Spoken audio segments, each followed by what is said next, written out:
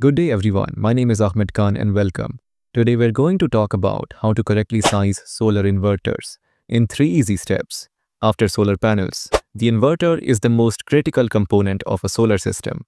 But how big should your inverter be? It's going to be step-by-step complete and detailed video tutorial, so make yourself comfortable. In this video tutorial, we're going to share 3 easy steps on how to size a solar inverter correctly. We explain the key concepts that determine solar inverter sizing, including your power needs, the type and number of solar panels you need, and the length of your wires. What does a solar inverter do? Solar inverters convert the direct current DC electricity produced by solar panels to alternating current AC electricity, which is used to power home appliances and electronic devices. While there are several types of inverters, including hybrid, grid-tie, and off-grid inverters, they all perform the DC to AC conversion. What size solar inverter do I need? Inverters come in different sizes starting from as little as 125 watts. The typical inverter sizes used for residential and commercial applications are between 1 and 10 kilowatts, with 3 and 5 kilowatt sizes being the most common. With such an array of options, how do you find the right size for you? An inverter works best when close to its capacity. Oversizing or having an inverter that is too big for your solar panels will not produce enough electricity. Undersizing or having an inverter that's too small will convert a limited amount of energy. You can avoid both of these scenarios by following these 3 basic steps to solar inverter sizing.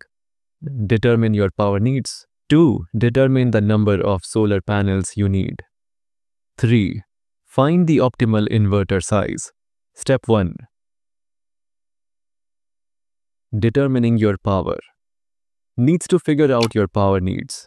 Measure the total energy consumption of the appliances you plan to run on solar power. The simplest way to do this would be to look at your daily energy consumption.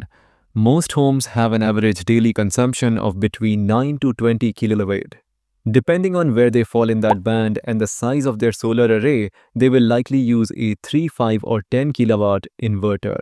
Considering surge watts and voltage drop, you also need to consider surge watts and voltage drop. Surge watts are the extra power required to start appliances that have motors, such as refrigerators and air conditioners. Voltage drop refers to the decrease in voltage that occurs as electricity travels along the wires from your solar panels to your inverter. To account for surge watts, check the surge watt rating of your appliances and multiply it by 2. Choose an inverter that has a surge watt rating equal to or greater than this value. As for voltage drop, check the wire length between your solar panels and the batteries. If the wire length is long, you may need to choose a lower voltage system, 12V, 24V or 48V to minimize voltage drop. As a rule, you typically want to have the distance between your solar panels and inverter be as short as possible. Once you have worked out your power needs, the next step is selecting the right number of solar panels. Step 2. Determining the number of solar panels you need. The number of solar panels you need is a factor of how much energy you require. Other factors that will influence the size of your solar array are the amount of sunshine you receive and the watt rating of the solar panels you decide to go with. Lower consumption will require fewer panels. If you live in an area that receives a lot of sunshine, or you choose solar panels with a high watt rating, then you will need fewer solar panels. For example, if you require 15 kilowatt, then your solar array needs to be large enough to produce that much energy. A 4.5 kilowatt array or 10 450 watt solar panels would just about cover your consumption. Choosing the right type of solar panels. The type of solar panels you choose can also impact the size of the inverter you need. Different types of solar panels have different wattage ratings and efficiency levels. The 3 main types of solar panels are monocrystalline, polycrystalline, and thin film. Monocrystalline panels are the most efficient but also the most expensive. Polycrystalline panels are less efficient but more affordable, while thin film panels are the least efficient. Almost all commercial or residential solar installations use either mono or polycrystalline. Step 3. Finding the optimal solar inverter size. The next step is to determine the optimal size for your solar inverter. This is based on the amount of sunlight or irradiance your area receives on average per day. multiply the number of peak sun hours by the wattage rating of your solar panels to get the DC output of your solar array. For example, if your area receives an average of 5 peak sun hours per day and you have 10 450-watt solar panels, your DC output would be 22,500 watts. 5 hours store 10 panels x 450 watts is 22,500 watts. Check how much sunshine your home receives here. It's important to point out that solar systems are not 100% efficient. To account for power losses, assume an 80% efficiency. Your solar inverter should have a similar or slightly higher wattage rating than the DCI output of your solar panels, which in this case is 4.5 kilowatt.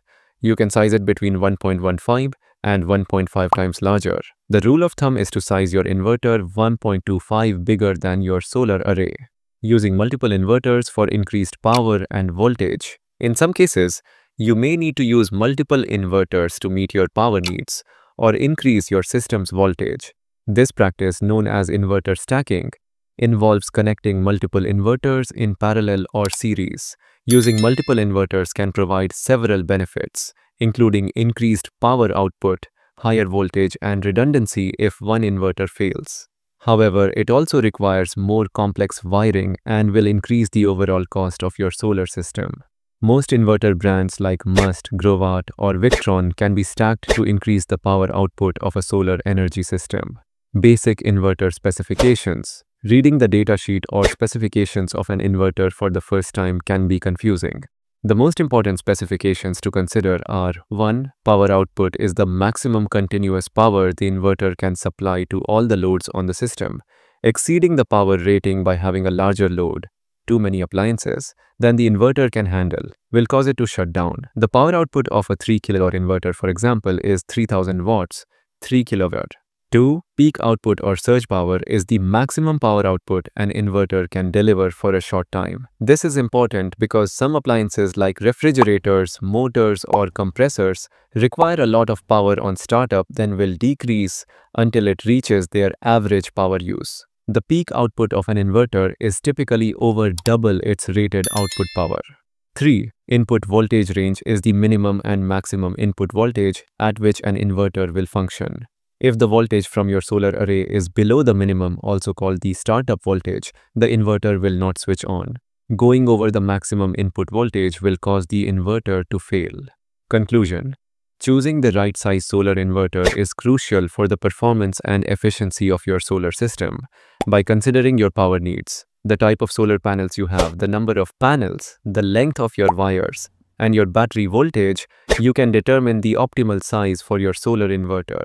Remember, the goal is not merely to choose the largest or most powerful inverter, but to choose the one that best matches the output of your solar array and your energy needs. Next, we'll look at how to match an inverter to a defined photovoltaic system array.